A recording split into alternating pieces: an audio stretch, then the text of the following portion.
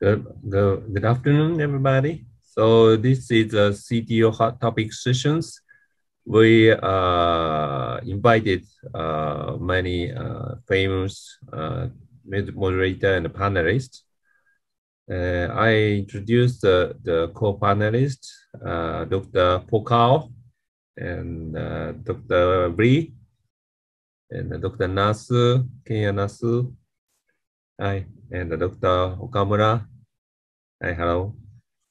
So we have two sessions. The first one is a focus for the long-term patency, and the second session is a focus for the safety, CTO-PCI. And each session has three presentations, and after that we try to discuss in the 15 minutes total discussion time. So now we have to start first presentators, Dr. Kevin. The title is How to Manage in the In-stent CTO. Please, Dr. Kevin. So we're going to talk this evening about management of in-stent chronic total occlusions. We have a pretty busy stent failure practice, so I end up treating a lot of these in my interventional practice. And you know, in-stent CTOs are one of their own entities, and so a lot of times they can actually be in many cases, easier chronic total occlusions to treat, but in some select circumstances, they can actually be more complicated and a little bit more miserable than dealing with native disease. And so we'll have a chance to go through some of the operant ideas and sort of techniques in this space, and it'd be fun to have a discussion with experts on the panel who are also very good and very talented CTO operators. So in terms of, in-stent restenosis, it's a fairly uncommon cause of CTOs. Most of these for patients are symptomatic. And interestingly, the presence of stent within the CTO segment can be helpful in some cases because the stent itself acts as a roadmap, which decreases angiographic ambiguity. It allows you to kind of see where you're going as you're trying to get through the CTO to recanalize it. And in some cases, it can protect against perforation, mostly because you know where you're going a lot of times relative to where the stent was placed in the artery in the first place. ISR CTO success rates over time have grown. The success rates really mirror what our contemporary CTO success rates for non-ISR CTOs, running in the 85 to 90% range, which is consistent with the success rates for most high volume centers that are adopting the hybrid algorithm, at least in the United States. The CTOs for in-stent restenosis actually have longer, worse long-term outcomes compared to de novo CTOs. These are two studies which show this, one more contemporary published in 2020. And interestingly, this data mirrors quite well even non-CTO-PCI for ISR. We know that ISR patients are at increased risk for MACE compared to patients that are treated with de novo disease. And so it's not surprising that the trends track in the same direction. Predictors of in-stent CTO procedural failure are really related to entities having to do with the anatomy, not unexpectedly. Stent fracture can make treating these more difficult. Stent underexpansion is something that we see a lot. We have a pretty busy stent failure practice where patients are referred for brachytherapy. And what we find is about 70% of patients with multi-layer ISR have stent underexpansion as a predominant feature of why their stents fail. And so I think for patients that have advanced stent failure, underexpansion is unfortunately too common. And we see a lot of these in our ISR CTO cases. And then if you have marked tortuosity, it makes it more difficult to traverse through the CTO, not too indifferent from de novo lesions. We readily apply the hybrid approach to in-stent CTOs. I think in this session, most of the attendees are familiar with this. So I won't go through the hybrid strategy in detail, except to say that for in-stent CTOs, there is probably a higher use of cross-boss as a crossing strategy compared to de novo lesions. As many of you know, we've kind of gotten away from the cross-boss, except for select sort of easier cases of AVR, because we can do a lot of things that we used to use the cross-boss for with microcatheters and dedicated knuckle wires. But there is value to the cross-boss and in-stent CTOs because it tends to keep you in stent, keeps you from getting under stretch. And then if that doesn't work, we move with wire escalation and then finally retrograde. I think applying a lot of the same features that we do for standard hybrid algorithm assessment for how to treat a CTO. Factors that favor initial use of the cross-boss are a proximal cap that's located within the stent, blunt proximal caps, and distal caps located within the stents. Factors that favor initial use of integrated wire escalation are tapered proximal caps that begin before the stent or end after it, and very resistant proximal caps, which we often see, especially in post-CABG patients that have their native vessels that are CTO'd within a stent. And so these are things that sort of at least will tend to send you in one direction or another direction in terms of the algorithm of treating patients. One of the things, as we know, the crossboss requires a lot of backup. This is just sort of one of the many ways you can enhance backup. Obviously, strong guide support, guide extenders, anchor balloons, and sort of using systems that are big where you can actually have both guide extenders and crossbosses in the same system can help. And so there's a lot of techniques to overcome some of the deficiency of the crossboss when you're using it in treating in-stent CTOs. Overcoming crossboss failure with tortuous in-stent segments, there's an example that's shown here just diagrammatically. If you're having trouble getting it through, a little bit of ballooning, switching to an antegrade strategy with a microcatheter with a wire, getting around it, going back to the crossboss, and then being successful here shown in cartoon format. So a lot of times we will go back and forth between multiple tools and trying to recanalize in-stent CTOs in these cases. So I just have a couple case examples which I think illustrate some of the operant features in treating ISR CTO patients. 68-year-old patient had 2 sternotomies, a CABG in 07, and a redo, unfortunately, a redo sternotomy in 19 for an AVR. I'm not sure why he didn't get a TAVR, but suffice to say, his chest had been opened twice. He came in with an acute coronary syndrome while shoveling snow this past winter. You can see here that the circumflex has a long segment of in-stent occlusion. His lima is widely patent. And he actually has multiple layers of stent in a vein graft to an obtuse marginal system. This was culprit for the acute coronary syndrome. You can see there's probably laminated thrombus within the multi-layer segment of the stent. And so we thought it would both be safer and more durable to treat the circumflex in-stent CTO in this case. So obviously we use dual injections. Our plan was to start with a crossboss, move to antegrade wire escalation if necessary. And there obviously is a very good retrograde option here. Not surprising, this is a very old stent. The crossboss stalled. We were not able to get through it. We had to use antegrade wire escalation. Actually had to escalate through a Pilot 200 to a Mongo to a Gaia 3. We needed to use a penetrating wire.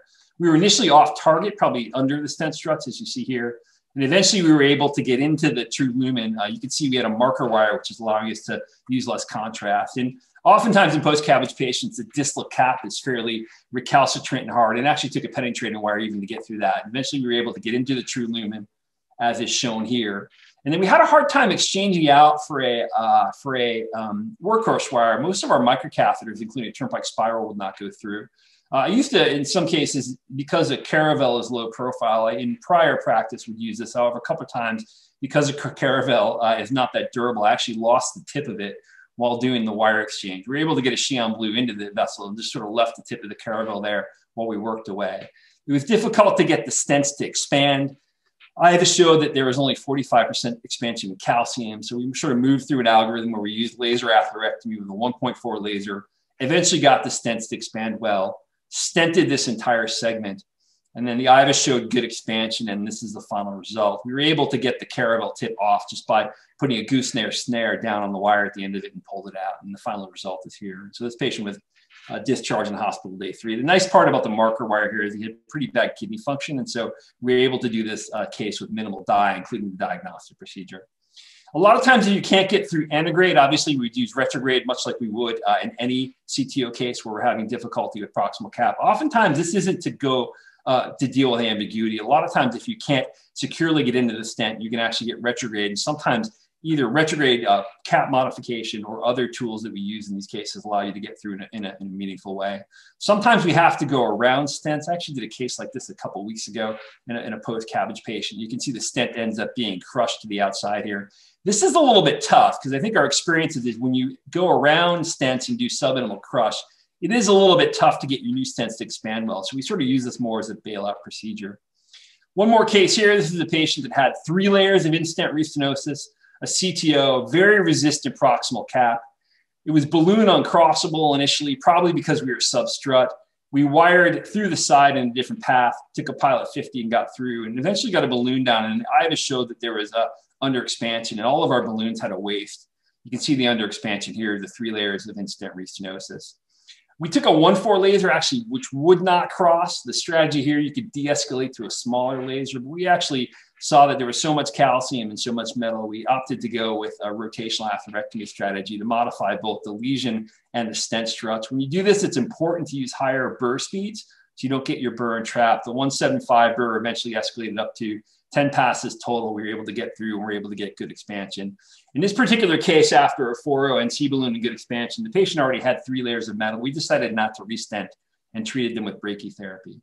So by way of conclusion, the angiographic features of in-stent restenosis CTOs that are associated with CTO-PCI failure are tortuosity, which is often associated with stent fracture, osteolesions, and calcification. The hybrid strategy applies to ISR with a few additional considerations. Mostly the stent can help lessen the amount of angiographic ambiguity. If the original stent is significantly undersized or there's stent fracture, passage can be challenging. If it's undersized, laser atherectomy, I think in Europe, lithotripsy, and actually as recently as this month, we have coronary lithotripsy now. It can be things that can be applied. And then, bailout cases, we'll actually use mechanical atherectomy to modify the lesion. In intravascular imaging alters ISR treatment and decision-making. This is data we've recently generated from a program called Light Lab, which is an OCT workflow study that I don't have time to share tonight. Thanks very much to TCT Asia Pacific for having me here. And I appreciate the invitation and look forward to discussing this with colleagues on the call tonight. Thank you. So first of all, I moved to the second presentation, and all 3 presentations are finished. After that, I joined to the Q&A. So the second presentation, Dr. Scott Harding, and the title is Beyond CTO, Management of the Distal Vessel. All right, so thank you very much. It's a great pleasure to be here at TCTAP, the virtual forum. So as you heard, I'm talking about Beyond CTO, Management of the Distal Vessel. These are my disclosures. So those of us who've done CTO-PCI will be familiar with this scenario. So this is a proximal right coronary artery CTO that's been crossed and subsequently stented. And then there's a rather disappointing result of the distal vessel. It appears diffusely diseased. And the real question is, what should we do about this? The traditional teaching has been that if there's TIMI-3 flow, we should just observe things and hope that things are going to get better and the vessel will increase in size. And whilst that is often the case, it's not always the case. Sometimes we come back and we find that the vessel is actually occluded rather than enlarged. This is 6 months later. So fortunately, in this patient, there's been substantial late lumen gain and actually no further intervention was required. We know from work done by Dr. Park and colleagues where they did serial IVA studies both immediately after CTO-PCI and 6 months later, that the majority of people have late lumen gain.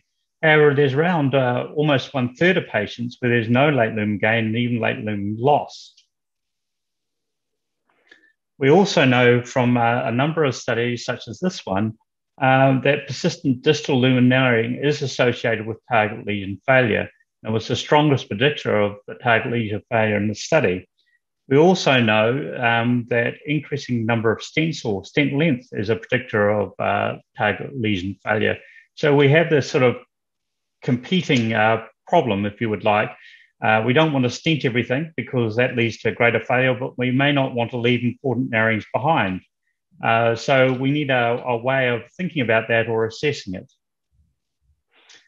So what are the potential causes of a small distal vessel? Well, there could be diffuse atherosclerotic disease, spasm, negative remodeling, hematoma, dissection, or potentially muscle bridge.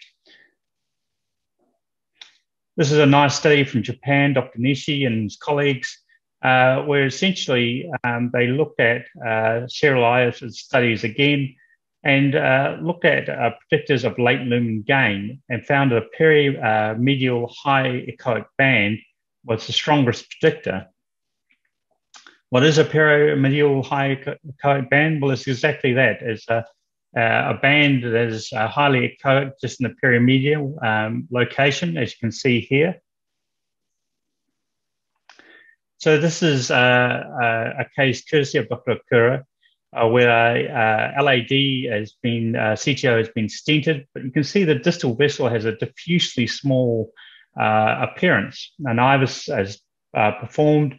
You can see at the site of narrowing, there's no atherosclerotic disease, but there's a shrunken lumen with a circumferential perimedial high echoic band. This is a subsequent angiogram some months later, and you can see that there's been substantial late lumen gain and disappearance of that perimedial hypoechoic band.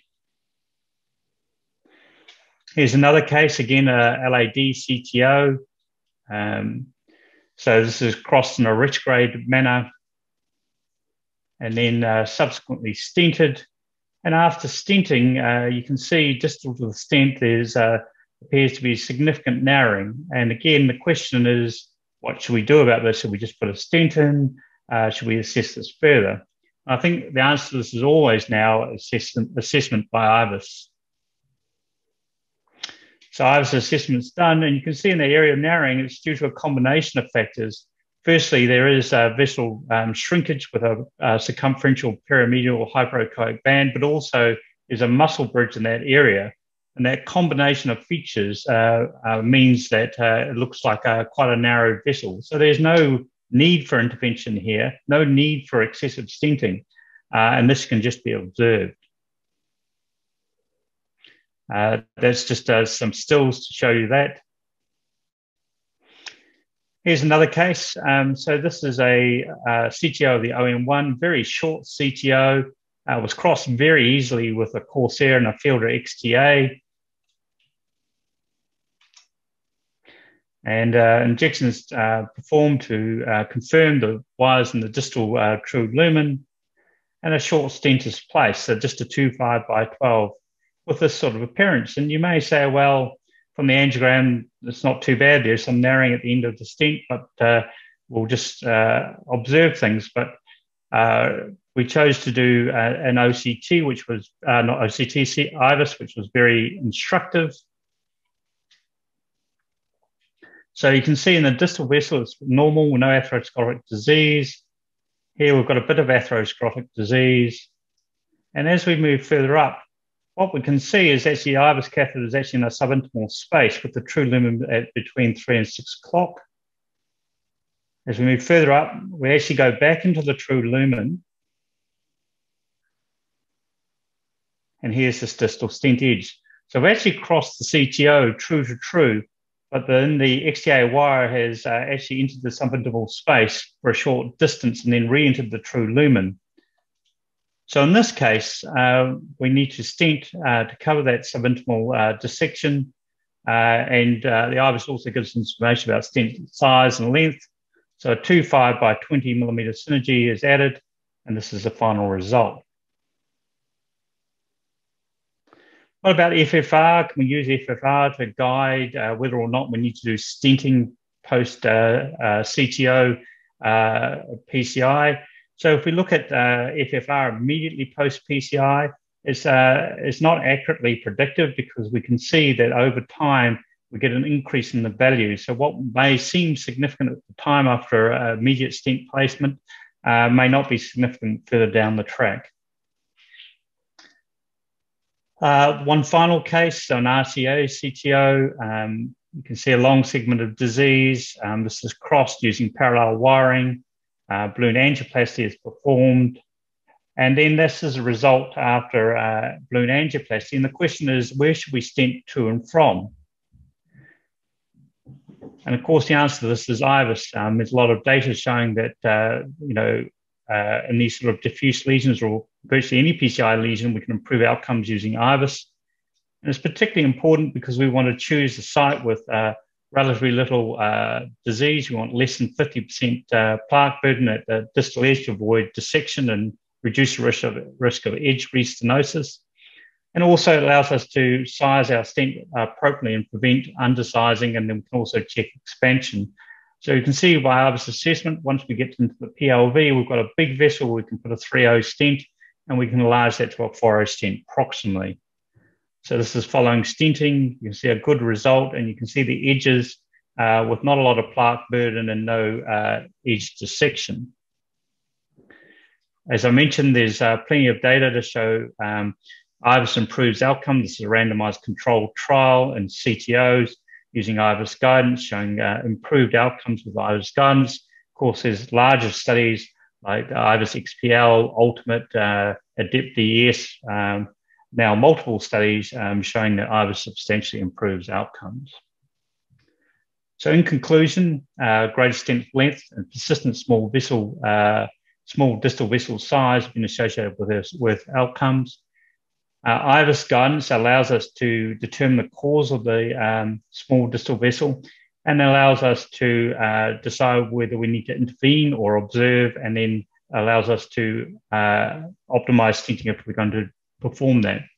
The presence of a perimedial hypoechoic band on IVUS predicts subsequent enlargement of the distal vessel. And in general, if there's TIMI3 flow, no critical focal atherosclerotic lesion, no hematoma or dissection of the distal vessel, then it should be managed conservatively. Thank you. Thank you, Dr. Scott. And I move to the third presenter, Dr. Dimitrios. And title is Intraplaque versus Extraplaque tracking association with procedure outcome. Dimitrios, please. Well, I would like to thank the committee and the moderators for inviting me in such a prestigious meeting. I'm going to talk about intraplaque versus extraplaque tracking in association with procedural outcomes. It's a great pleasure and an honor to participate in TCTAP 2021. I'm going to talk about, I'm not going to show any cases, which is a little bit weird for me. I'm just going to talk about two intravascular ultrasound studies that we did out of Colombia, and then I'm going to show a couple of slides from the consistent CTO just to add some more data on this very important issue. These are my disclosures. Okay, so a few years ago, we performed a study that we published in JACC-CI, and we tried to analyze intravascular, based on intravascular ultrasound analysis of intraplaque versus subintimal tracking and percutaneous intervention of chronic CTOs. And these are some pattern examples. You see on A2, we have an intraplaque course, and B2 is after stenting. You can see on the top of the screen the angiographic wire course, and on the bottom the intravascular ultrasound course. And C2 and D2, you can see between 7 and 8, I would say, and 5 o'clock, the true lumen, and then how it looks after stenting. So we, between March 2014 and to March 2016, we had 524 CTO lesions. After excluding several lesions for several reasons, we analyzed 219 native CTO patients that we had adequate ultrasound assessment after crossing with the wire. We found that 105 patients had intraplaque tracking, and 114 patients had at least some portion of them subintimal tracking. The endpoints of the study was pre-specified, and we have a composite of death, MI, TLR, all in hospital at this initial study. And then we had some secondary IVUS determined vascular injury and perforations, and I'll go in more details shortly. So as you can see, if we compare intraplaque to subintimal or extraplaque, as we used to call them after the recent ARC study that was led by Emmanouil and others, the subintimal tracking had more smoking history, more prior percutaneous intervention, more bypass grafting, and lower ejection fraction, so more complex lesions. So in other ways, if you end up getting subintimal or extraplaque, then these are more complex lesions. And this is the same pattern here. You see that you have more calcification, more tortuosity, longer lesions, and also higher JCTO scores in the lesions that you ended up getting extra plaque. Also, the extra plaque lesions tend to be more complex, more branch occlusions, longer fluoroscopy time, more contrast volume, and more radiation based on the gray used. One very interesting observation that we got out of this study is that actually there is no real-time fashion or way of telling where you are during the CTO-PCI crossing. So even if you intended to go antegrader wire escalation, which means that you wanted to stay intraplaque, in about a quarter of the cases, you ended up being subintimal. In retrograde wire escalation, that was almost 60%. Even more importantly, when you wanted to intentionally do ADR, then about 17% of the cases you stayed actually being intraplaque. And similarly high percentage of cases when you were doing retrograde associated with reverse card, there was about 10% of the cases that despite intending to go subintimal, you were actually intraplaque. And the higher the JCTO score, those numbers ended up getting even higher. So for example, in very difficult cases, even if you decided by intention to treat to stay intraplaque, you were almost 71% of the cases subintimal. So this was, I think, the most important, one of the most important messages of the study that we did, that no matter what your intention, excuse me, to cross the lesion is, especially the more complex lesions where you have no real-time way of knowing with 100% certainty which is the course of your wire. So again, pre-standing IVUS, we had a little bit more intramedullary hematoma, perivascular hematoma, and total length of hematoma when we use ultrasound. And I'll show you some pictures further trying to clarify what we mean by this. Total stent length in intraplaque tracking was much smaller than extraplaque. So when we go subintimal, we use longer stent, and we also have more tissue protrusion. And there are a lot of people that could argue that this is important or not. I personally think that as long as you have adequate luminal MSA at the end of the case, it doesn't really matter too much. These are some examples of what we defined as intravascular ultrasound vascular injury. You see here on A, the intramedullary hematoma. This is perivascular hematoma, which means that you have a deep hematoma just obtained by the adventitia. And this is perivascular blood speckle. Essentially, you have a mini or a small perforation of the vessel. When we looked at clinical outcomes in hospital before discharge, the MACE rate was higher when we identified by IVUS pre-stenting that there was an extravascular wire track. And this was mainly driven by periprocedural MI. At that point, we used a universal definition of MI, and you see that statistically significant by 0.06%. There was not significant difference in clinically significant perforations or a tamponade. So the clinical outcomes, in-hospital outcomes, whether you go intraplaque or extraplaque, all-cause death, we didn't have any deaths, fortunately, in either cases. We had more myocardial infarctions, especially when we used the universal definition, and there was no significant difference in target vessel revascularization. These are the IVUS procedure-related outcomes. Obviously, we had more branch occlusion as expected when we had subintimal tracking, no significant difference in perforations or tamponade. And then on the bottom of the slide, if you see the what we defined as IVUS related injury, obviously when you had in extravascular extraplaque tracking, it was higher, but nothing clinical significant. We didn't have more tamponade,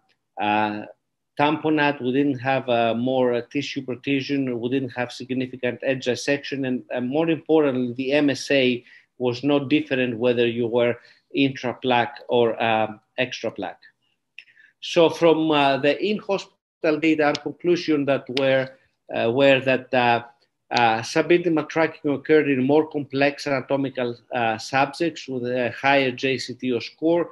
1.6 versus 2.5. There were no deaths in either groups, but there was a higher rate of composites of death, MI, hospital TLR, again, the subintimal arm driven basically by procedural MI. And we can discuss further on what actually constitutes a significant periprocedural MI. At that point, we'll use the universal definition. Now that we know that there's a lot of discussion about, the newer definitions of periprocedural MI and their effect or long-term outcome. There were high rates of secondary IBUS endpoint dye, staining or extravasation, branch occlusion or MI, but there was no significant high rate of perforation in the subintimal tracking arm. So this was part one of the study. We just wanted to look in hospital outcomes. Then we extended the study and we followed these patients for 1 year, trying to figure out what are the long-term outcomes and consequences of subintimal tracking. And at 1 year, we figured out that the target vessel failure was higher in the subintimal tract patients, and there were more MACE overall. Obviously, no different in deaths, cardiovascular deaths, and so on, and so forth. And here is like some graphs showing 1 year target vessel failure. It was higher in the subintimal tracking compared to intraplaque. But when we did a landmark analysis, meaning that we excluded patients that had problems in hospital and then we followed them after discharge, there was not statistically significant difference. Obviously, the number was not that high. Someone might argue that there's a trend, but it was not statistically significant. Same thing in 1 year major MACE. Intraplaque was associated with higher MACE, but when we did a landmark analysis, again, although there was a trend for higher MACE, it was not statistically significant. But again, I will be the last one to argue that there was not a little bit of a trend for higher cardiovascular MACE. 1 year all-cause death, no statistically significant, basically identical whether you were subintimal or intraplaque. And after a multivariate adjustment, there was no significant difference at 1 year, whether you were intraplaque or extraplaque. When we looked at these patients' clinical response to the procedure that we performed, the vast majority of them, whether they were intraplaque or extraplaque, they had significant or at least moderate improvement in their symptoms. And here is another analysis that we did. The exercise tolerance was significantly improved in both arms, almost identical whether they were intraplaque or extraplaque. So the conclusion from that was that whether you went intraplaque or extraplaque, as long as you had a successful result at the end of the case, it didn't really matter whether you stayed intraplaque for the entire course or you had some form of extraplaque wire tracking. Just going to spend a couple of minutes discussing the consistent CTO study, which was performed in the UK. Simon Walsh and James Spratt led the study. Slightly larger study than ours, but showed basically the same message, that when you end up getting extraplaque, the lesions are more complex and the patients are more complex than when you stay intraplaque. However, at the end of the day, the results, the clinical results for the patients are comparable whether you stay intraplaque or extraplaque. So the bottom line, the final conclusions for me are that in adjusting analysis, subintimal tracking was not associated with TVF at 1 year, despite numerically higher upfront rates of MI and TLR, mainly related to in-hospital adverse events, because we tend to, as you can all understand, more branch occlusion. Subintimal tracking was a marker of higher patient and anatomic CTO complexity with greater use of retrograde approach. So When we talk about subintimal tracking, it's not only related to ADR, but it's also related to retrograde approach. Patients had significant symptom improvement regardless of tracking type, but that's also related to having a good angiographic outcome with preservation of branches, a TIMI-3 flow, and not losing branches. We had 0 in hospital deaths with only 3 significant tamponade events, and they were no different whether you were intraplaque or extraplaque. So thank you very much for your attention. I'm happy to take any questions that you have. Thank you, Dr. Dimitrios. So now we started the discussion and talking about this in-stent CTO strategy and distal vessels, how to manage the distal vessel after the CTO-PCI and extraplaque and intraplaque, maybe a standing. It's almost all topic is very interesting. So how do you think, Professor Carl? Are there any other comments? Yes, I think we have just heard the 3 very good talk. Personally, I'd like to ask Dimitri the first question. Okay, Dimitri, I think we both agree that subintimal tracking and intraplaque tracking are actually sometimes a mirror of the complexity of the lesion. So upfront, you cannot decide or choose where you are, right? It's at the end of the procedure that you realize where you are. So philosophically, would you agree that we should try our best to stay intraplaque, especially at the distal part of the CTO, at the edge, distal edge, especially trying not to lose any distal branches? Do we have a view on this? It's always good to see you, Paul, and you always come up with some very challenging and thought-provoking questions. I know you're my friend, but you always like to challenge me. So I really appreciate that. So I would be the last person on earth to advocate extensive dissections. The purpose of my talk and my whole philosophy doing CTO-PCI is not to advocate and promote dissection. All I'm saying is 2 or 3 things, and I want to make it very clear, and I think at the end of the day, we all agree on this. Even if you try to stay intraplaque, if the lesion is complex, most of the time, or at least significant proportion or percentage of cases, you will not be able to stay intraplaque, no matter how good you are, even if someone is as good as you. So, and this is, I think, the most important message from our intravascular ultrasound studies, that although before the case, we determined our intention to treat, that it's going to be to stay intraplaque, when we crossed and we performed intravascular imaging, we found out that we actually could not achieve that.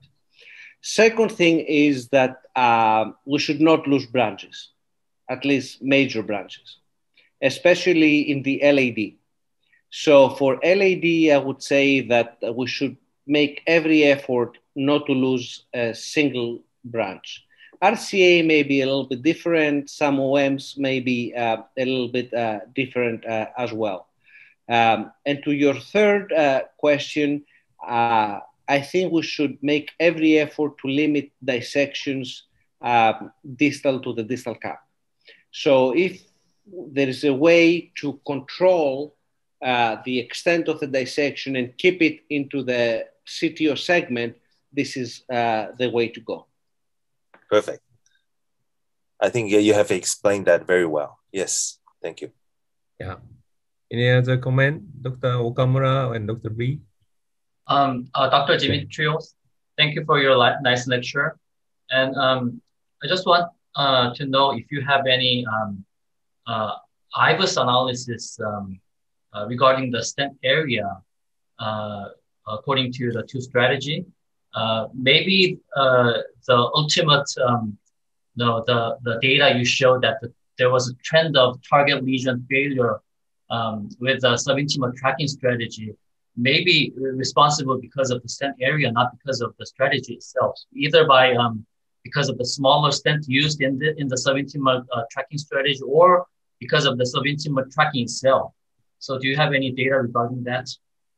Yes, this is an excellent question. In general, you know, we say that the enemy of good is better. And most of CTO operators, when we realize that we do have an Extraplaque course, we try to be a little bit more conservative with stent size. The data I presented, actually, there was, maybe you missed it, but the MSA at the end of the day was not statistically significantly different compared to Intraplaque versus Extraplaque. But what was significantly different was the stent length. So when we had to do Extraplaque stenting, the stent length was significantly higher, almost double, if I remember the numbers correctly. Excuse me, it's a little late in New York right now. So I don't think it's matter. We can achieve the same MSA, but you know, we may actually, because of longer stent length, then there is a trend of higher TVF or TLR at 1 year. Again, there was no difference in stent dissection, and there was a little bit more frequent tissue protrusion in the subintimal tract cases. I'm not really sure. That's just a gut feeling that this affects the long-term or intermediate long-term outcomes, but I think the stent length is an issue, and we need to limit the stent length as much as we can. I have one question also for the Dr. Dimitrios. The frequency of the subintimal tracking is higher in ADR and also the retrograde approach.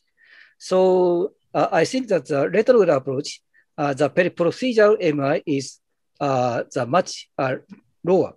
The percentage of the periprocedural MI is much lower because the retrograde approach, the subintimal tracking route is a little bit controlled, but the ADR is beyond the exit side of the CTO region.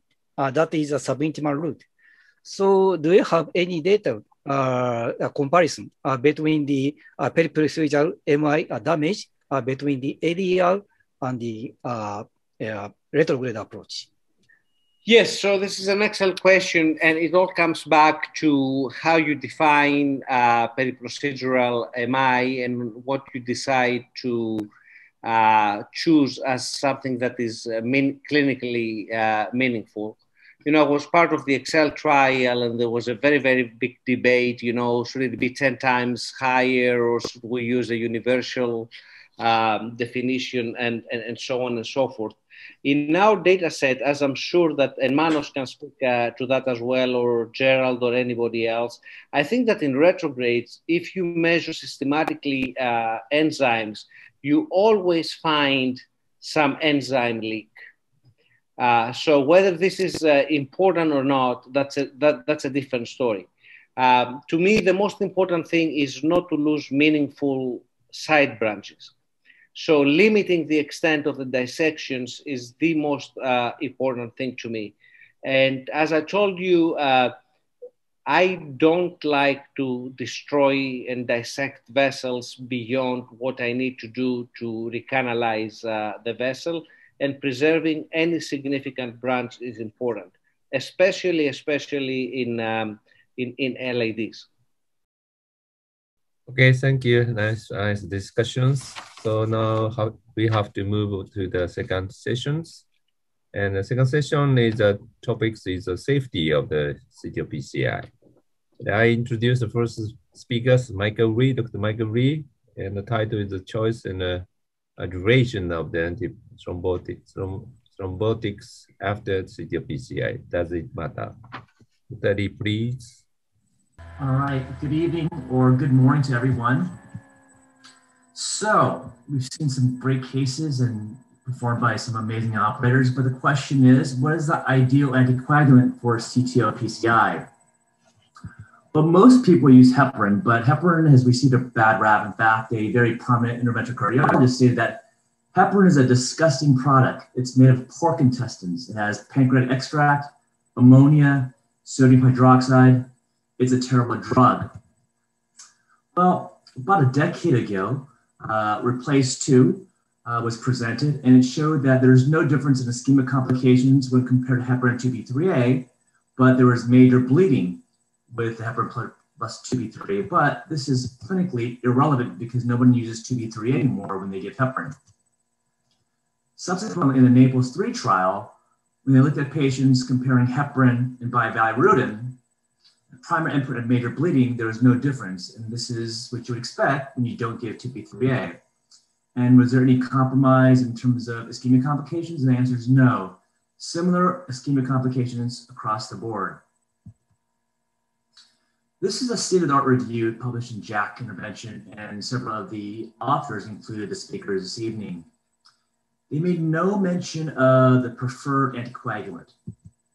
Similarly, in this white paper, which is published in Circulation, the first author being the next speaker, Manos, again, great techniques, tricks, tips, devices, but no recommendations regarding the choice of anticoagulant. Data are limited in terms of using bivalirudin for CTO-PCI. This is a unique study.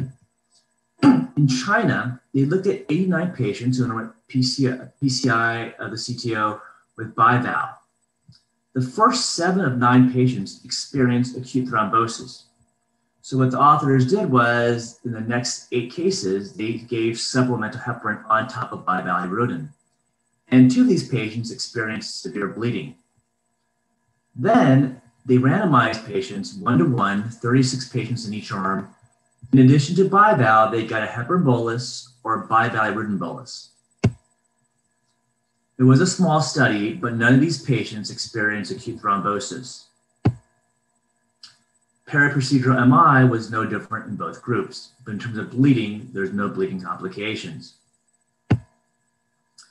So this is what the authors concluded. Monotherapy with bivalirudin in CTO-PCI should be treated with caution, as the potential risk for thrombogenesis may be due to the long procedure time, frequent change of equipment, and temporary blood flow convection. Combination of heparin or an additional bolus of bivalirudin before PCI likely decrease the incidence of thrombogenesis. The next study from China, this looked at elective CTO-PCI in elderly patients who are at high risk for bleeding. They're randomized to bivalirudin or unfractionated heparin. If you look at MACE in hospital at 6 months, no difference between the groups, and bleeding was similar as well. In the final head-to-head study, also from China, 84 patients were randomized to either bivalirudin or 100 units per kg of unfractionated heparin. If you look at the primary endpoint of in-hospital MACE, there's no difference statistically. If you look at major bleeding, also no significant difference statistically. So the one potential benefit of heparin compared to bivalirudin is that there is an antidote, but there is a word of caution. If you do have a perforation, you should go down this algorithm and think about what you can do, whether it be prolonged blood inflation, for more severe cases, a covered stent, for, let's say, a distal wire perforation using embolization with fat, coil thrombin, and only administer protamine for perforation if you have continued extravasation, because you actually may have thrombosis if you administer protamine instead of acute perforation. So now let's switch topics and talk about the ideal duration of DAPT. Data are limited. This is one study from Samsung. Patients who underwent CTO-PCI, if they're event-free at 12 months, they looked at patients who continued DAPT for longer than 12 months compared to patients who stopped at 12 months. So if you look at MACE, which was the primary outcome, there's no significant difference. There's no difference in bleeding either. So even if you extend your antiplatelet duration, there seems to be no benefit in terms of reduction of ischemic complications. If you look at the Kaplan-Meier curves, these lines are basically superimposable. No difference in terms of MACE or bleeding complications. If you do propensity score matching, again, similar results to what we saw in the crude analysis, no difference in MACE or bleeding complications. And in terms of the propensity score matching, The lines are superimposable, nearly identical bleeding rates. Therefore, there's really no need to continue antiplatelet therapy or do antiplatelet therapy beyond 12 months. So the course organizers are conducting a prospective randomized trial, and the rationale is the following. After PCI for complex lesions, over time, your ischemic complication risk decreases. But if you continue your antiplatelet therapy, your bleeding risk increases. Then, if you look at, let's say, the latter 6 months, your ischemic complication, if you don't have an event, decreases over time. So that's the rationale for de-escalating antiplatelet therapies. So in the tailored CHIP trial, these are patients who are undergoing complex PCI. This is not exclusively for CTO-PCI, but this also includes left main disease, bifurcation with 2 stents, severe calcification for lung disease, etc. So the control arm will include patients who get conventional therapy with aspirin and clopidogrel for 12 months. The study arm will include an early escalation group where they get low dose ticagrelor or 60 milligrams as opposed to 90 plus aspirin for the first 6 months.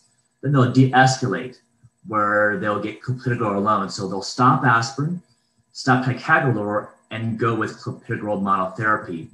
And the primary endpoint will be the composite of death, MI, stroke, stent thrombosis, urgent revascularization, and clinically relevant bleeding. So in conclusion, data on the safety of bivalirudin in CTO-PCI are conflicting. Heparin is the most commonly used anticoagulant for CTO-PCI. It's inexpensive, safe, and effective. The one benefit heparin has is that it can be reversed immediately with protamine. In terms of antiplatelet therapies, there is no benefit by extending that greater than 12 months. Therefore, you can stop at 12 months. Now, the results I presented to you, they're all East Asian studies. I could not find any study which looked at non-East Asians. So the ability to generalize these results across all patients, including Europeans and non-East Asians, have yet to be seen. Thank you. Okay, thank you, Dr. Lee. So now we move to the second speakers, Dr. Gerald Werner. And title is a new radiation protocols to reduce radiation for the complex PCI. Gerald, please. Thank you, Dr. Muramatsu. Okay. And also from my side, here it's early morning in Germany. I'm very honored to speak on this prestigious event. And after such very interesting talks, I will talk about an issue that is one of the few avoidable complications of complex PCI in general, but CTO-PCI in particular. What I talk about is some of the issues that we present here, or the protocols are implemented on a Siemens machine, but it's generalizable to all the other vendors that there is options and possibilities in your machines to improve radiation skin injury and also radiation to the operator. If you look at this very famous and I think very important overview of complications in CTO-PCI, radiation injury is hardly ever reported and is negligent, but it's not true. If we look just as an example on this report from Japan, where you look at the radiation time, the fluoroscopy time, up to 3 hours or even 5 hours. And in this report, no skin injury is reported. This is simply because skin injury happens 3, 4, 2 days later, or even 2 weeks after the procedure when the patient is already discharged. It's unlikely, even though I hope none of these patients had a skin injury like shown here. But skin injury is unavoidable if you go beyond certain limits. And we know that transient erythema or permanent skin epilation starts already below a skin entry dose of 2 gray. And then if you increase you will have a continued damage, and this is certainly a dermal necrosis when someone went to 18 gray. You reach 18 gray if you do 900 minutes of fluoro at this dose rate. But if your dose rate is 10 times higher, then of course your time to reach this terrible limit is reduced.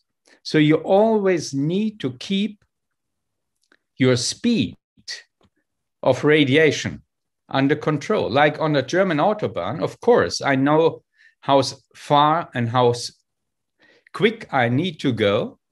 I have control of my speed. And the same has to be in the X-ray room, where you as operator are in control of the speed. And the speed is the dose rate, which is instantaneously shown on all of the machines. The operator needs to adjust his settings to this dose rate. And you see over time, operators improve. These are just examples of published studies where we look at air karma as one of the surrogates of radiation damage, potential radiation damage to the patient. You see the classic study from Toyohashi, 10 gray at that time, and then American studies going down to 4 to 4.7. European studies, even lower radiation, but there is potential to improvement. Of course, radiation damage is related to the or radiation exposure is related to the complexity. If you have easy or complex CTOs, then of course your fluoroscopy time goes up, but also your air karma goes up from 2 gray on average in our setting here in 2017 published to 3.5 gray around here. So complexity lets you predict the radiation exposure. But there are so many intra-individual variabilities among the operators. We did a study from the European CTO registry, which is just now available online in Journal of Invasive Cardiology, where we compared the average of all our operators according to the medium fluoroscopy time and the medium air karma. And you see operators working at a lower fluoroscopy time, but still you have one operator at the same fluoroscopy time using almost 3 times the radiation. And if it's getting worse, if the operators on average did longer procedures, but this operator operates in a range where the likelihood of skin damage is increased. You see, there is an improvement of this relation over time. And indeed, we see through continuous discussion of radiation, also through live cases, through courses, that the operators indeed improved, but you still see operators working on higher ranges of radiation and others on lower. What makes the operator use too much radiation? It is the setting of the machine. We know lower fluoro frame rates will decrease radiation. Here, a study from US in Czech intervention, but it's not halved from 15 to 7.5 frames per second. They didn't reduce by 50% because this operators still worked at 15 frames per second for the cine. And cine angiography is a major contribution to radiation. Similar relation here in our European registry. A simple example shows you that you can, by simple measures, reduce radiation. This is an RCA setting. You do a 45-degree angle and you get to this dose rate at an old machine setting that is very high.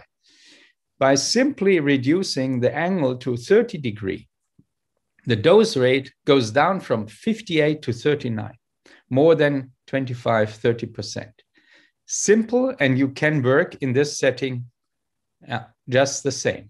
So there are basic rules to reduce the radiation. The ALARA rule, as low as reasonably achievable, is to apply from the beginning to the end of all procedures.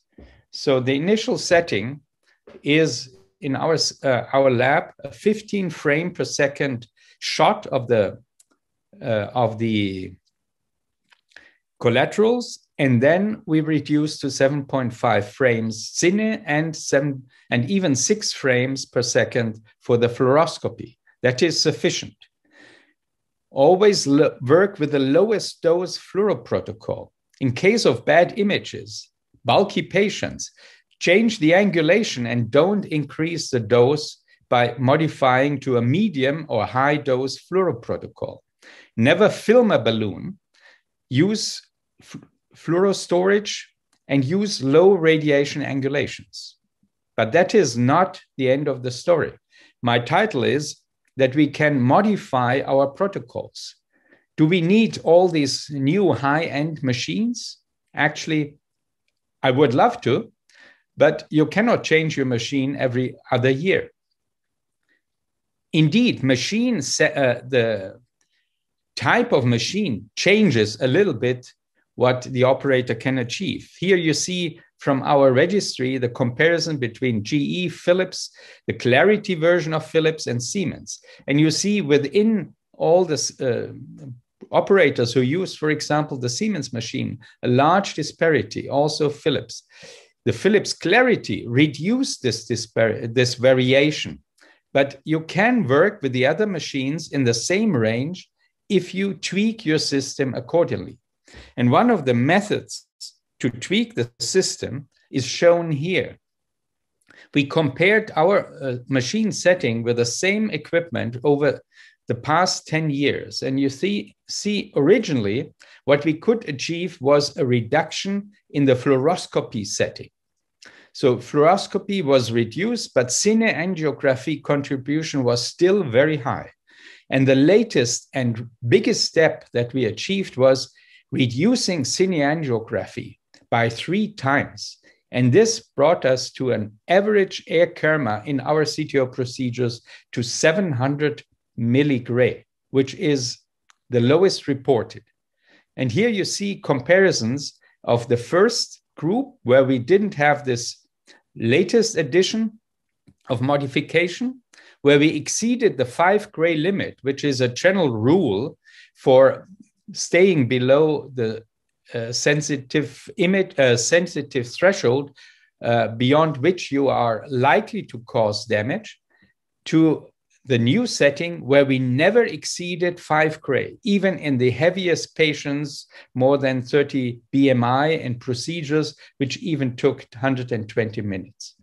And most importantly is in our new modern machines, we can, of course, not only look on the general air kerma, but on the maximum skin entry dose. You see in the previous setting, skin entry dose, here shown here, was exceeded in quite a number of patients. In the recent settings, we stay in a very low quadrant where the risk of damaging the skin is actually negligible. Finally, a brief comment on occupational dose. If you reduce the patient's dose, of course, you also reduce the occupational dose. But a recent paper showed that there might be even more scatter when you use the low dose as compared to the regular dose. But low scatter is negligible if you use modern shielding techniques. And these operators worked at a range of 1.2 gray, which is double the range that I use now in my system. And we know that new technique is coming to protect the operator. The zero gravity was one of the first. And recently we saw in the CTO summit in New York, transmissions from Atlanta, where they used this new shielding technique and the operator even worked without his personal lead apron. I think this is to be explored, but that is the future. No radiation or low radiation to the patient. So actually, in my own practice, radiation is no longer the reason for abandoning a procedure. But the operators are often ignorant of ways to optimize their radiation because their machines are better than they think. And of course, these new lead protections will maybe enable us to get rid of our lead apron and just work in our trainers to do CTO-PCI, which is good for the back as well as another occupational hazard for the long-term CTO operator. Thank you very much. Thank you, Dr. Gerald. So now we move to the final speakers, Brilakis, Dr. Brilakis, and the perforation during the CTO-PCI mechanism and the management. Brilakis, please. Wonderful. Thank you very much again, Dr. Muramatsu. And it is a pleasure to present today on coronary perforations. These are my disclosures. And again, I would like to thank the organizers for the kind invitation. Congratulations for an outstanding meeting. And the focus of today's presentation is on perforations, which is one of the three main types of coronary complications, the other two being the acute vessel closure, as well as equipment loss and entrapment. And actually on the CTO ARC paper that you've heard already from Dr. Karmpaliotis, there is actually a new proposed definition and classification of perforations. Traditionally, these are being classified based on severity from the Ellis classification, whereas currently there is an addition of the location of the perforation because this has important implications regarding their management. So we do have three major types of perforations. One is large vessel perforation. The second is perforation of the distal branch. And the last one is perforation of collaterals, either septal or non-septal, based on the latest CTO ARC collaterals. And in a study from our institution, the majority of perforations are generally the main vessel perforation or large vessel perforations, with about a quarter being from distal vessels. So starting with the large vessel perforations, various causes include use of oversized balloons, high inflation, severe calcium, rupture of the balloon, sometimes use of atherectomy, and of course, if you exit with your wire and you follow with a microcatheter or balloon, then that can be a problem. This is an algorithm for managing coronary perforations that starts with the so-called universal or common part that applies to any type of perforation, any location. And then if there is persistent extravasation, then the cause is treated, which varies based on the type of perforation, if it's a large vessel or a distal vessel or collateral perforation. As you've heard already from Dr. Li, who don't generally reverse anticoagulation unless there's continued extravasation and we remove the equipment, wires, or stents from the vessel. So what's the first step? Once a perforation happens, the very first step is to immediately inflate a balloon proximal or at the perforation to stop bleeding into the pericardium. The second step is to administer fluids and sometimes vasopressor if the patient becomes hypotensive. Norepinephrine is the most common vasopressor that is used for any shock or tamponade. And then, of course, if hypotension occurs, then pericardiocentesis might need to be done. Sometimes the blood that's removed can be given through a peripheral vein to minimize the amount of blood loss. This is an example of pulsus paradoxus. This is the patient before and after a perforation.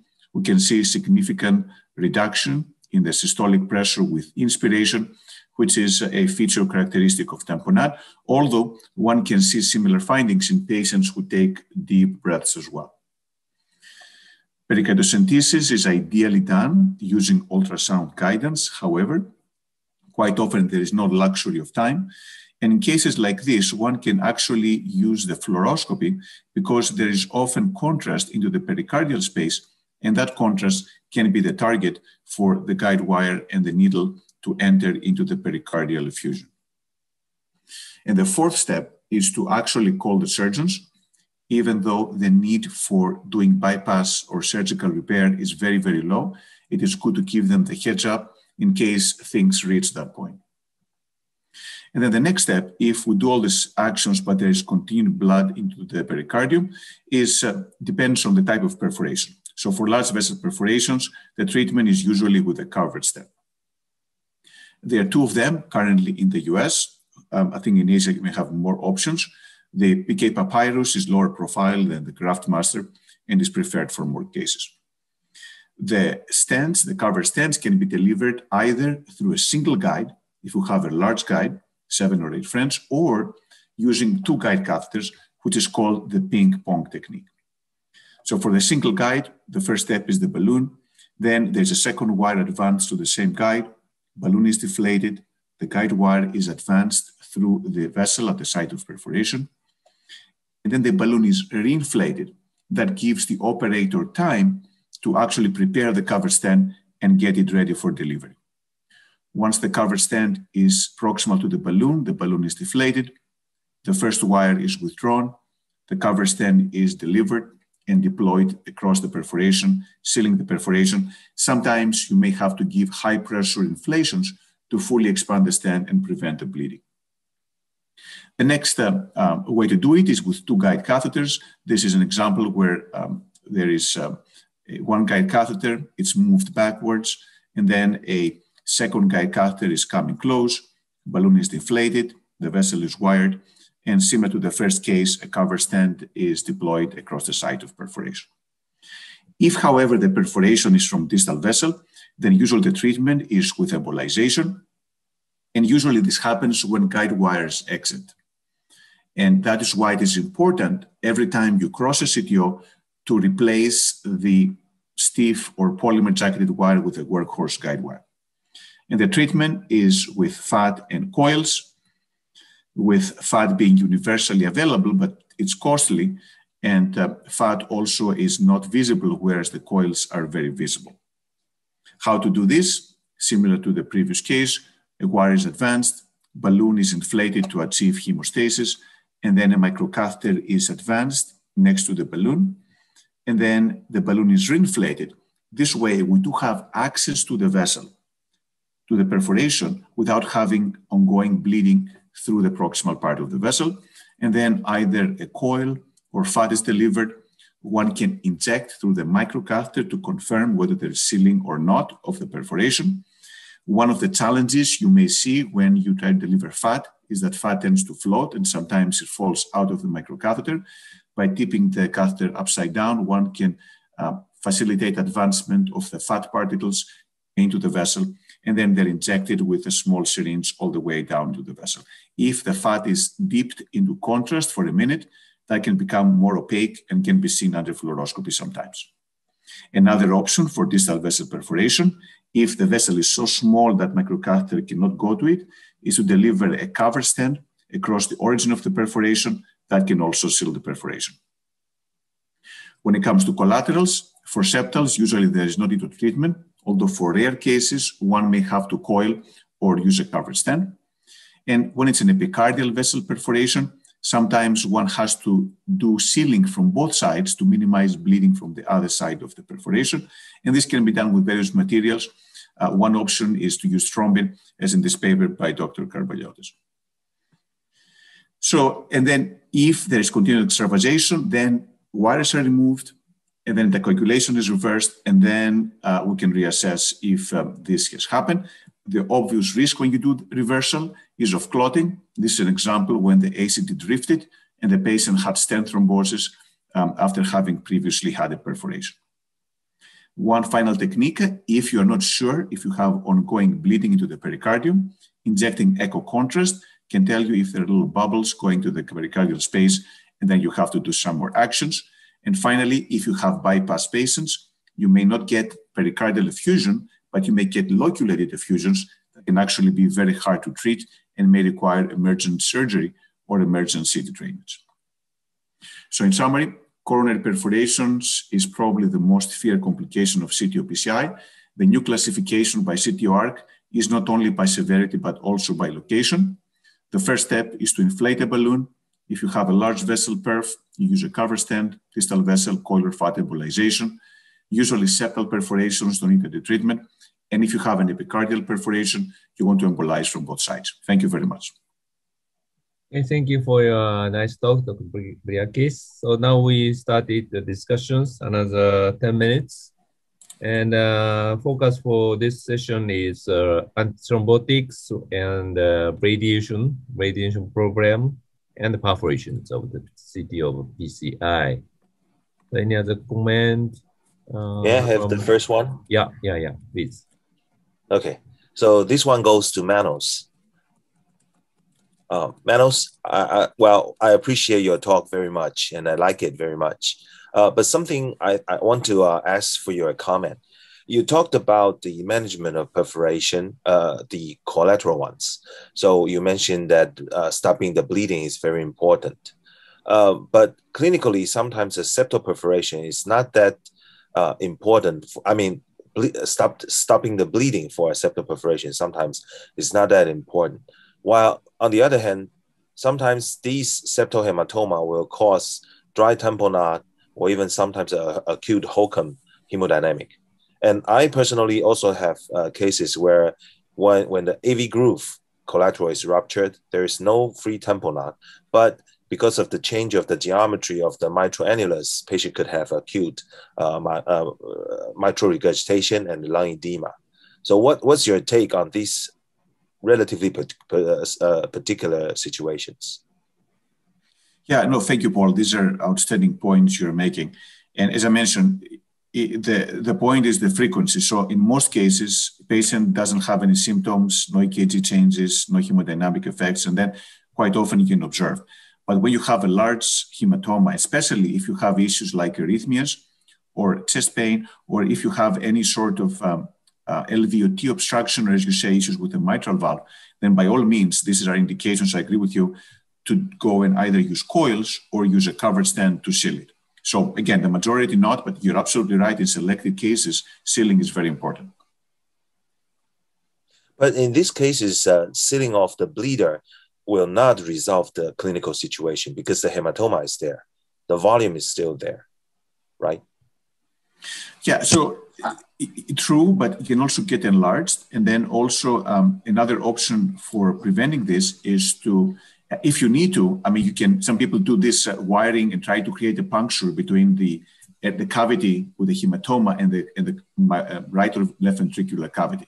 You know, I have not personally done that, so I cannot comment on that, but that's another option. I mean, if worse comes to worse, then surgery might be needed. Yeah. I have 3 experiences for making the fenestration inside the hematoma in the septal branch area. So it is an easier way to making the fenestration going to the RV branch using the UB3 or the intermediate wire. So that is a good solution. Well, I want to ask one actually a practical question to Michael Lee. Thank you very much for your nice summary regarding this difficult issue. And I really agree that this is an important issue to be resolved because there are currently limited data focusing on CTO regarding the intensity and duration of DAPT or antiplatelet therapy. So the current guideline, recommends that it's reasonable to use DAPT for more than 6 or 12 months based on the observational data showing that a complex lesion may need more longer duration of DAPT. So what's your practice? I mean, I think the practice is quite variable even in America. Do you use 6 months of DAPT or 12, or what's your practice after doing the CTO-PCI? First of all, it's good to see you.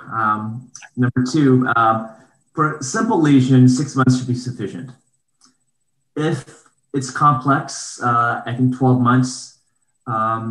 But let's say, for example, I have a patient who's Asian, East Asian. And let's say, for example, they're on clopidogrel. You always wonder if this patient, I understand there's an Eastern Asian paradox, but it's always curious to me what their verified now is their PRU is going to be. So every case is different. Let's say we have a complex left main bifurcation. I'd like to know if their PRU is 270. It's something to think about. Do I switch over to another agent?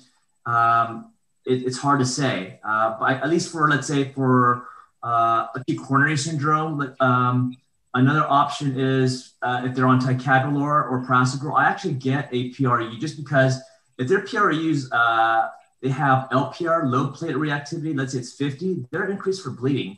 And in those patients, I actually would decrease or consider decreasing their prasugrel dose to, let's say, 5 or just decrease their ticagrelor to 60. I mean, there's recently Young Soo-jang presented his data that you could go monotherapy with ticagrelor after 3 months in East Asians. So, when I have an East Asian in the United States in Los Angeles, that's something I take into consideration. Well, Gerald, may I ask you one question? Wait. Yeah. Well, again, I like your talk very much, but can you tell us the impact of magnifying the field? Does that have any impact on the radiation dose?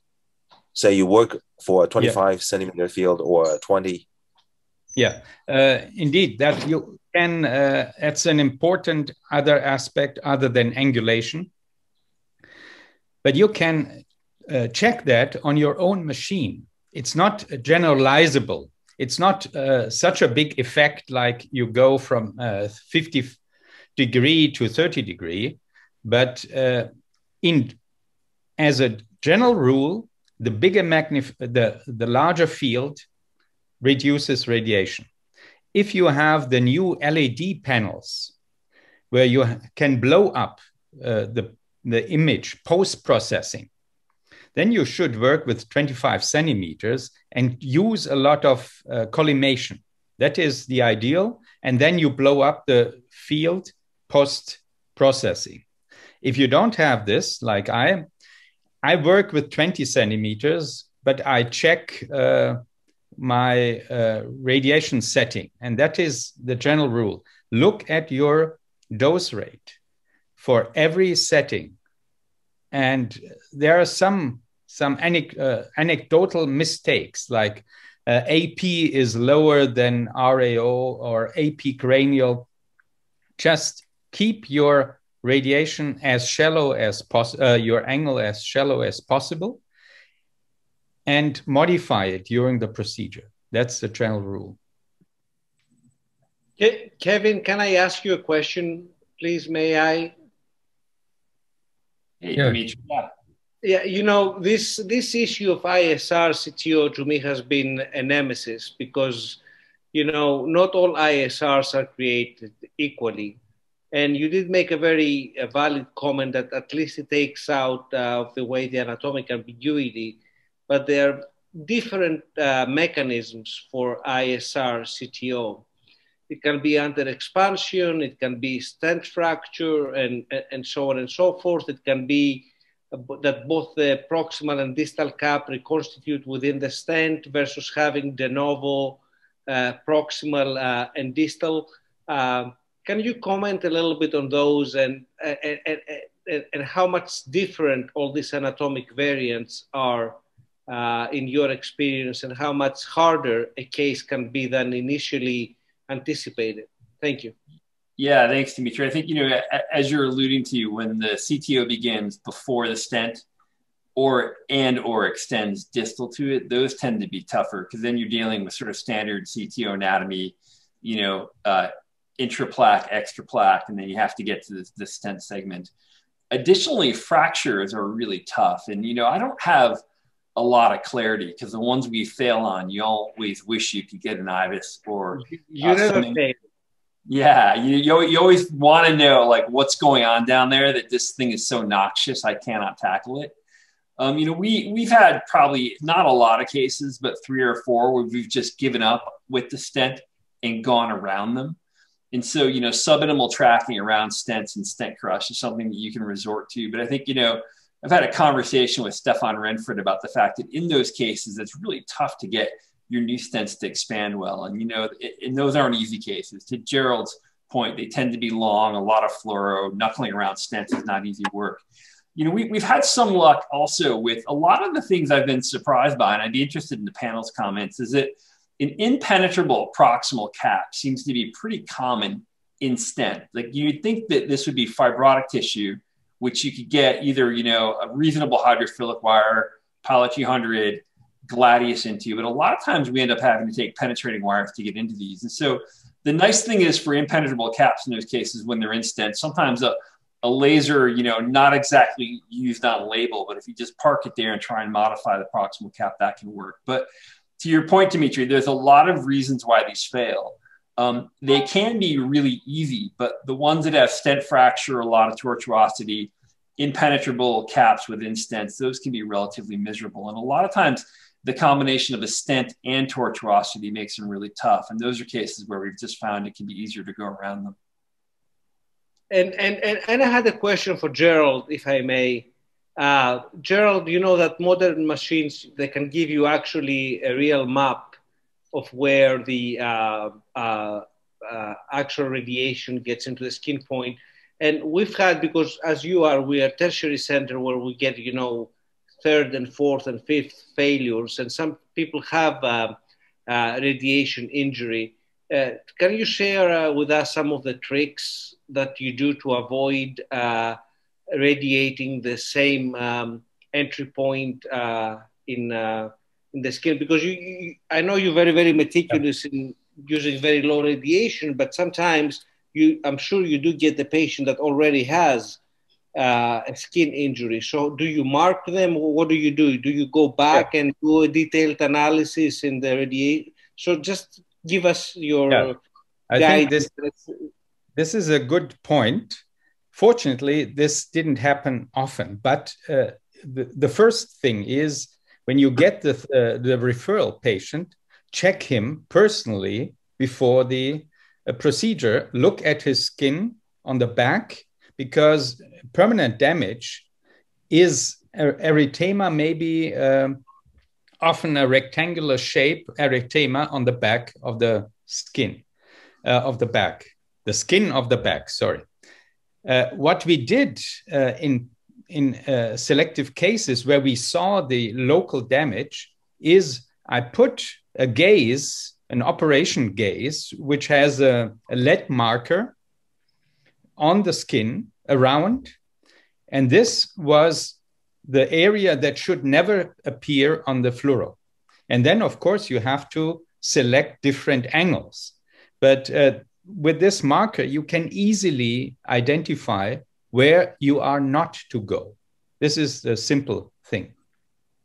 Yeah, I think, Gerald, the other trick I've heard of people using is putting rad pads over those areas. Same thing, you can't see through them, but if there is any scatter, it protects them. Yeah, but this will increase the radiation once you go there. So the rad pad is not a good idea. A simple gaze, and a surgical gaze with a radio marker is less dangerous. I think that this point that Gerald makes is very, very important, because we use rad pads. But when you use rad pad, you know, you're going to give the machine will give more radiation to penetrate through this. So you can only use it not to fool yourself that you're not radiating this, but just to avoid it. It's avoidance, for avoidance. It's only a marker of where not to radiate. Otherwise, the radiation will still go through the rad pad and it's going to be at an increased dose. Dimitri, this actually came up at CTO Summit on a panel that I was digital moderating. Someone asked, I've got a patient referred to me after a 15 gray first attempt. How long should I wait to do it again? And it was interesting to hear the panel's discussion. But that's sort of, you know, the commentary was that almost should be a never event. They probably should have stopped. They should have stopped well before then. So luckily, to Gerald's point, we don't see that much anymore, luckily. But, you know, it is a problem when it happens. And I think, you know, going back after that is a tough thing. You have to be really careful about where you use. Yeah, well, but may I just comment? There is no answer to how long to wait, because the damage is irreparable. Yep. So there is no time lag. It's just avoiding this same spot in the future. Mm-hmm. Yeah. Okay. It is true, though, Gerald, that the higher the radiation dose you give, if you go to extremes like crazy, like 15 grays, you should see it earlier than a year or 6 months. But again, even if you don't see it, one common mistake that we make is that we think that we're going to see that it's only a skin injury. When you get to this kind of radiation doses, it's actually a full thick tissue burn that can go even down to the rib. And these are the most catastrophic ones. We're not talking about, skin discoloration or anything like that. We're talking about catastrophic complications that are excruciatingly painful and actually can go down even to the rib. So it's not only, we always talk about skin injury, but in these ranges of radiation, it can actually be a full thickness burn all the way down to the bone, and that's catastrophic. Okay, thank you for your excellent talk. And unfortunately, we have no time to discuss anymore. Anyhow, so the CTO-PCI is a very most complicated PCI fields. So please keep in touch to continue to discuss in the future. Thank you for your nice talk, 6 presentators, and nice talking for the panelists. Thank you for your cooperation. Thank you. Thank you. Bye. Wonderful. Thank you.